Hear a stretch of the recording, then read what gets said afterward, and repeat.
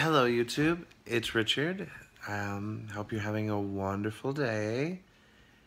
Anyways, I thought I'd make a video. So here it goes. Like my bracelet, I think it's so cute. I'm tired. Anyways, I think I want to do a life update for you. Okay, so I'm 28, and for the longest time, I never wanted to learn to drive. I was so scared of driving, of crashing, of hurting someone, that I never took the time to learn. Recently, I'm learning to drive, and I know this is silly, but today was the first time I ever drove myself home. And I'm so proud of that, you know. I think there's a lot of people who, a lot of people who wait to learn to drive till a later age, but I don't think that's a bad thing. And I think that's a good thing, actually. So, yeah, I just wanted to be open about that and make a video and say, never be afraid to do what you want to do. Never be afraid to take a chance and try your best at things.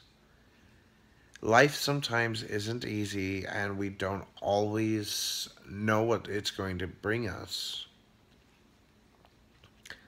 Sometimes you can be really sad,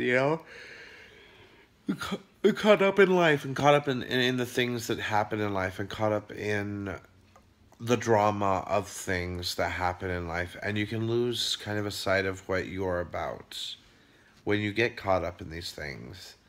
The truth is, if you can look inside yourself and be proud of who you are at the end of the day, whether other people are proud of you or they think that you're wonderful, it doesn't matter. If you can look at yourself and be like happy that you're yourself, then you've done a great job.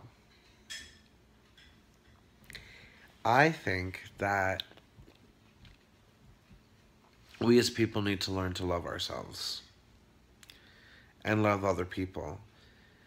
I also think that if we learn to show more empathy in our world for those who haven't learned to drive, and or anybody really, if we learn to just make sure we help people through what they're afraid of and put ourselves in their shoes, the world will be a better place. If we learn to, accept that people are going through things and then try to make them better, that is always a more beautiful thing than sitting there in judgment of another person. I'm grateful that I'm learning to drive at the moment. And, you know, I'm glad that everything's working out for me. And you all have a beautiful rest of your day. Bye.